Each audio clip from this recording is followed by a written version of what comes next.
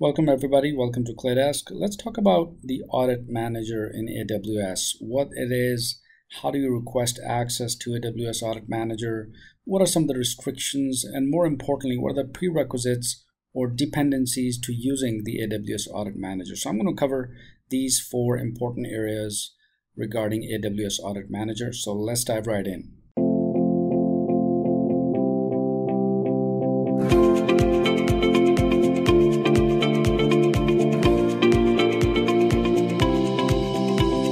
So the AWS Audit Manager helps you continuously audit your AWS usage to simplify how you assess risk and compliance with regulations and industry standards. So the Audit Manager simply automates evidence collection to make it easier to assess if your policies, procedures, and activities are operating effectively.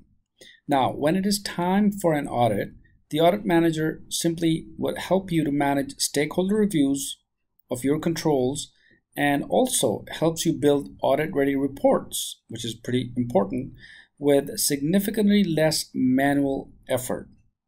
So that's really what Audit Manager is all about. Let's now take a look at how it actually works. So the Audit Manager simply, once again, continuously audits your AWS usage to simplify how you assess risk and help you in compliance. So first is selecting a framework. So you can select from a pre-built framework which includes controls, or you can create your own custom framework. In other words, define your parameters. Next is defining the scope itself. So for example, you can specify the in-scope accounts and services in a region for your assessment. So if you're in, let's say, the Virginia region or the US East, US West, or whichever region you're in, you can actually define the scope differently for each region.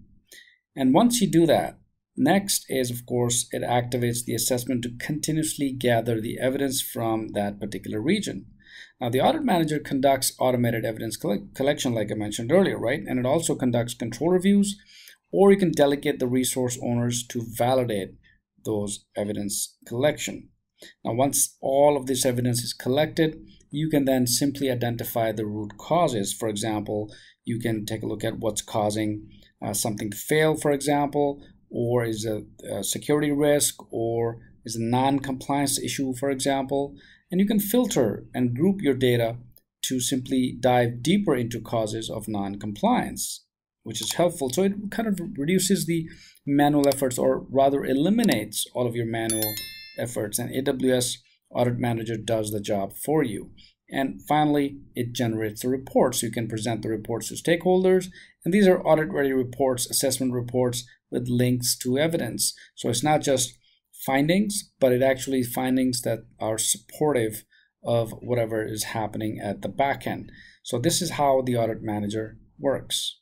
Now, there are many common questions, and one of the questions that I like to highlight here is, how do you actually request access to the Audit Manager within your AMS account, right? So you can request that access through the submission of the AWS services, RFC management, for example, or AWS service, or compatible services, right?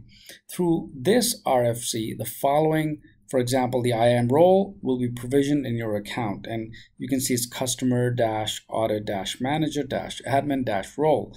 That's the account that will be provisioned. That's the IAM role.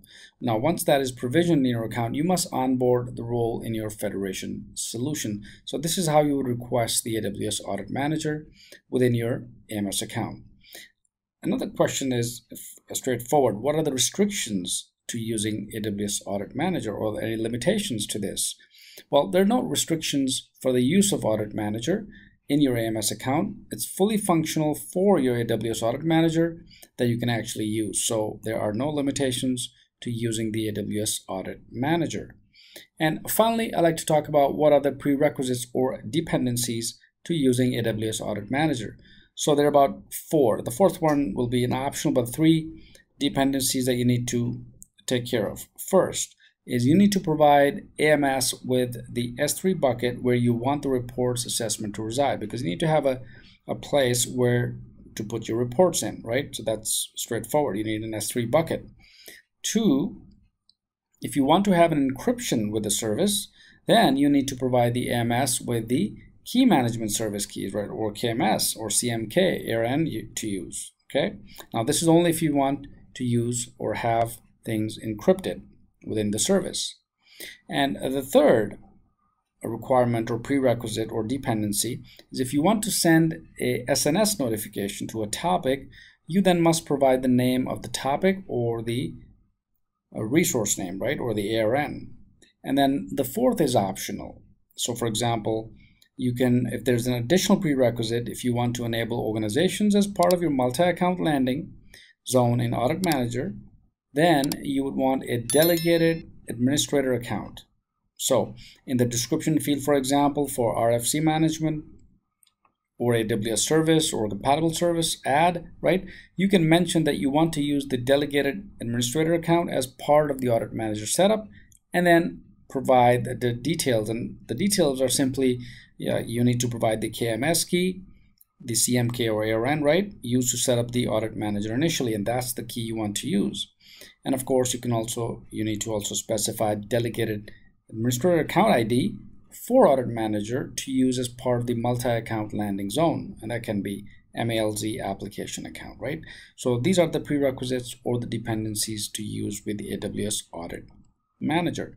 So once again, in a nutshell, Audit Manager simply helps you to continuously audit, and that's the key word. This is important because it continuously audits your AWS usage and simplifies how you assess risk and compliance with the regulation and industry standards. Hope this helps. Let me know if you have any questions with this. Let's move to the next lesson.